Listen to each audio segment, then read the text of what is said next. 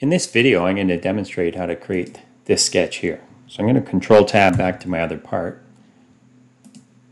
In the first step, I want to create an offset plane. So I'm going to choose the top plane, go to Reference Geometry, Plane, and I'm going to create an offset plane 0.850 above it. I'll zoom out, it's going the correct way. It's fully defined, I'll say OK. Now in this plane, I'm going to create a sketch, and I'm going to look normal to it. So what I'm going to do is use my mouse gestures to activate line, and I'm going to sketch two lines. I'll just double click, move over here, sketch my second line, push escape. I'll use mouse gestures to activate smart dimension, and I'll dimension this 0.525. I'll make the length of this line 2 inches. I'll make the length of this line 1 inch. I'll dimension from here up 1 inch. I'll push escape. And the last thing I'm going to do is right click on this line, select its midpoint, hold control, select this line, and I'll make them coincident. So I'm going to switch to the isometric view now. So the sketch is done and it's fully defined. We'll go back to look normal too. And I'll zoom in just a little bit. Now I'm going to use the offset entities command. So I'm going to tell to offset entities, and I'm going to do a couple of things. I'll set my distance up to 1/16.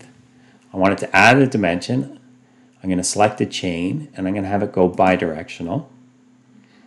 So I'll select this line, and then this line.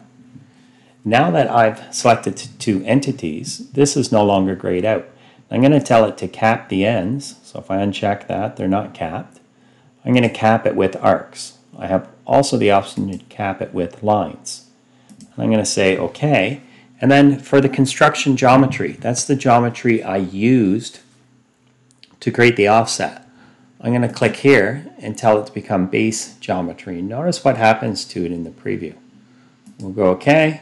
And because I made it base geometry, this has now become a construction line. So it took my solid line and it made a construction line and it offset.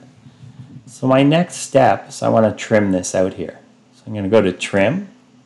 I'll use the Power Trim, and remember I just click and hold and drag through the entities I want removed. And I'll do that in each corner. I'm being careful not to hold my mouse while I move through that center line or construction geometry line. And I've trimmed it out and I'm good. So next I want to fillet these corners. So I'm going to activate fillet. I'm going to make my size 1/16. And I want these four corners to be 1/16. Now I'll right click to accept that, and I'll right click again to stop creating fillets. So one more time I'm going to use the offset entities. I am going to offset a chain, but I only want to go in one direction. The amount's still the 16th. I'll select this chain. I don't want this turned on this time. So I'm going to say OK. And then I'm going to zoom in. These corners are highlighted because it couldn't offset that fillet. But that's okay. I want a new fillet here. So I'm going to go back and I'm going to activate fillet. And this time I want a 30-second fillet. And I want 30-second fillet where these two entities meet. So I can select the lines as I am, or I could select the corners as I did before. So where these two lines meet, I want that 30-second fillet. I'm going to right click to accept that, and I'm going to right click to exit the fillet. And again, I'm going to fit the geometry to the screen. I'm going to double check it. Looks right. It's fully defined. So I'll go back to the isometric view and I'm going to exit my sketch. And in the next video, we'll use this sketch to cut various steps into our part here.